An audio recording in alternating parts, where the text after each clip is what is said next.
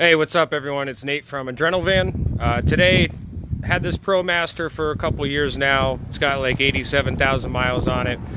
Some of you might have ran into this issue where the side door won't open. I had it happen to me a few months ago. I'm going to do a video here to show you what my problem was. Hopefully it'll help you out with figuring out why your side door won't open on your Promaster. The van I have here is an extended wheelbase, high roof. It's been pretty good overall. Had this problem happen last winter.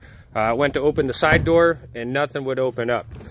So what I had to do with it, van's a little messy right now, you can see I'm a contractor here, was this latch actually right here is what holds the door shut. On it, if we go into the inside view of the door, you're going to see a few cables here. These cables come over from the handle. There's a couple of them here. One of them goes down to a latch down at the bottom of the door. Another one goes back here to unlock the door, and a third one also goes back there to open the door. So with that, the problem I had with mine is, if you can kind of see back there's two little linkages. There's one on the bottom and one on the top there. The one on the top actually locks and unlocks the door. The one on the bottom is the one that opens the door. What I ended up having to do with mine is the guts in here on the inside of this thing actually broke. So what I had to do, if you take a look at the one I have, kind of orient it the same way here. This is the way it was on there, and the bottom one's, again, the one that actually opens up the door. The side view here, this is all sealed right now. To take it apart, you actually got to take it off the door. The only challenge is, if the door won't open, you can't get the screws out, because the screws are for the latch over here. If you take a look, I ended up having to take a screwdriver and a hammer and bust that whole mechanism apart. Once I did that while it was in place.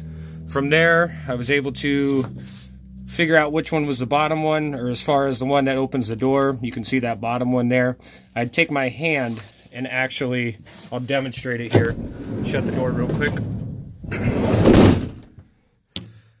That bottom mechanism there, if you hit that one, it takes a little effort, that opens up the door there.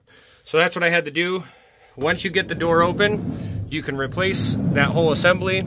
It's about the only solution I was able to find for it. That assembly, you take a look at it here. It's got a couple Torx screws on it, but it just comes right off. The new one goes right back in. I had to get it from a dealership. With that, the cables and everything are included, so it does give you an extra set of cables.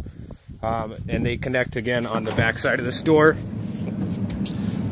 You run the cables through, and they connect right up there. Pretty self-explanatory on how to get those cables out. It's pretty easy to install those. Biggest thing is trying to get this mechanism opened. That's the problem I had. Hopefully it helps you out. I'll be doing more videos on Promaster reviews / things to look for, and any kind of troubleshooting issues you might have with them. So stay tuned to my channel, and hope this helps you out. Thanks.